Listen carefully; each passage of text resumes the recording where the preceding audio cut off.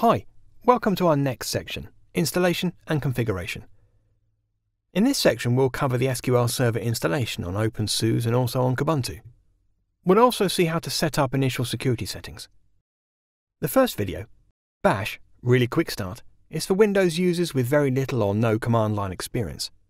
If you're a Linux user, you can safely skip to the installation videos following that. Now we move on to the first video of this section that deals with Bash commands.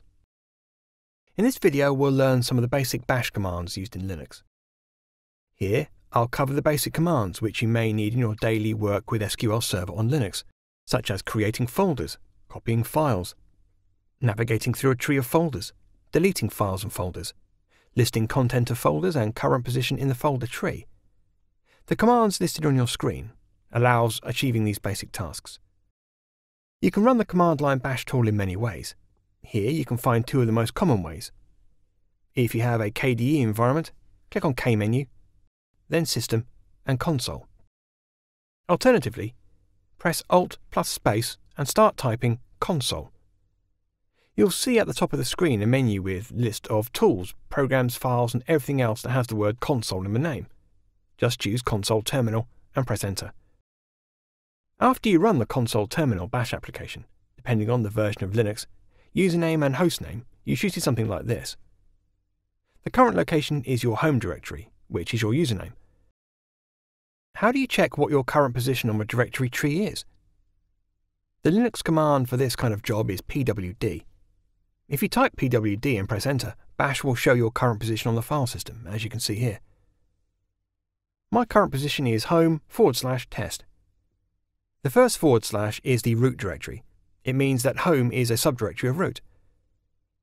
I believe many of you are familiar with the old DOS command that is dir.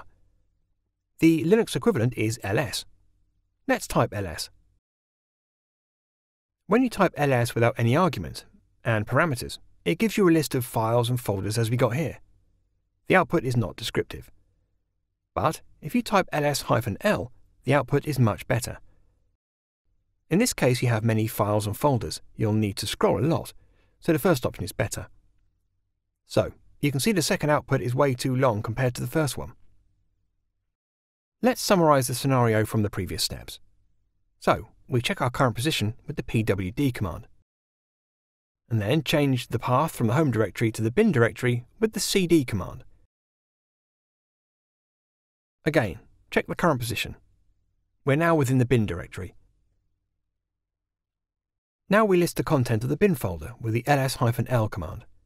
Here we got total 0 because the bin folder is currently empty. Go back to the home directory with a single cd command and check our new position with pwd. The next scenario will combine all commands from previous cases with the addition of creating new folders, copying and removing files. Before that, you may check your current position with the pwd command. Now, with the cp command, we'll copy the readme file from the Documents folder to the SQL folder.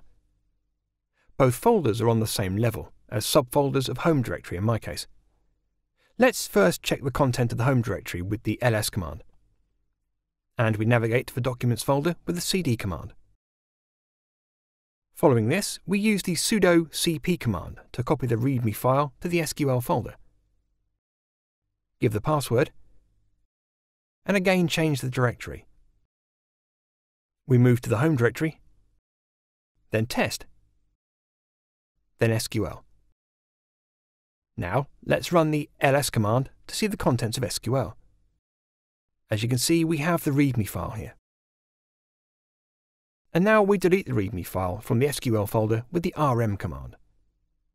If you check the content now with ls, you can see that the file is deleted.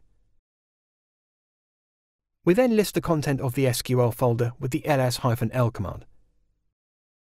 As you see, the total number of files is 0 because we just deleted readme. Type cd. This takes you back to home/dba directory, with only one level in the tree, from SQL to dba.